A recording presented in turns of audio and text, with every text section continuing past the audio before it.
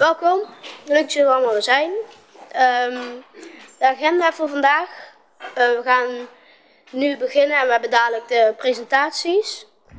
Wat wij eigenlijk vinden is dat het dus te weinig waterkrantjes zijn, want die er zijn moeten meer bekend worden, want heel veel mensen weten niet dat het drinkwater is. Nou, onze presentatie gaat over de skatebaan van afvalmateriaal. We willen het dus bij Horst hebben. Dat is hier bij de parkeerplaats, dus ook een pijltje. Wat moet je op lege plekken als er helemaal niks staat? Helemaal niks dus.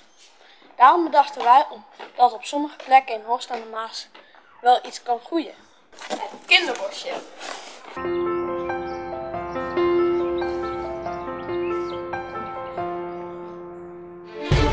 Wij willen bereiken dat kinderen gemotiveerd worden om een game te spelen in het echt. Wij als groepje Activiteit voor Kinderen zijn op zoek gegaan naar verenigingen die met ons een game in reality dag willen houden. Dat laten we zien.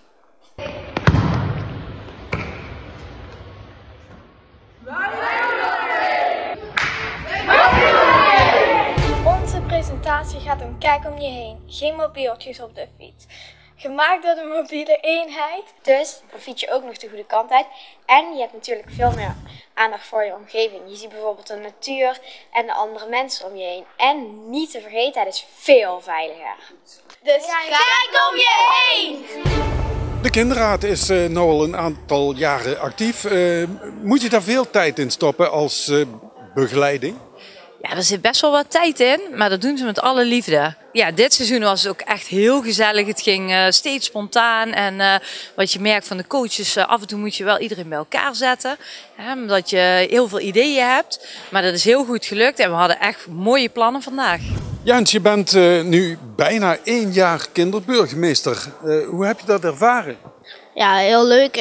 Samen met Ruim Palmen op pad en de kinderraadsleden. Dat is voor mij echt heel leuk geweest. En gelukkig mag ik nog even door. En ik hoop dat ik nog leuke dingen mag doen. Heel erg leuk, omdat je zelf gewoon ook dingen mee kan denken en gewoon zelf ook dingen mag zeggen. Ik vond het heel leuk, fijn dat ik hier was.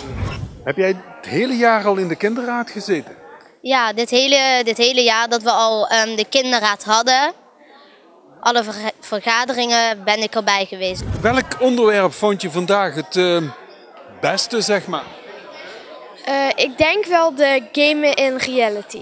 Jij hebt alles in de gaten gehouden en je gaat er een stukje over schrijven. Waar kun je dat zien? Waar kunnen we dat lezen? Je kunt het op Instagram, op het account kinderraad_Horst aan de Maas, kun je het zien. En als het goed is, komt het ook in de hallo. Hoe gaat dat volgend jaar verder? Heb je nog mensen nodig? Ja, we zijn altijd op zoek naar nieuwe kinderraadsleden. En het leuke is, je hebt nu al een paar bestaande kinderraadsleden en nieuwe kunnen zich aanmelden. En die leren weer van elkaar. En alle kinderraadsleden die het leuk vinden, die zijn welkom en die kunnen meedoen. En die kunnen zich melden bij de gemeente. Maar er komen ook nog oproepfilmpjes. En houd de Instagram-pagina van de kinderraad in de gaten. Ik denk niet dat ik de politiek in wil, maar ik ga me volgend jaar zeker aanmelden.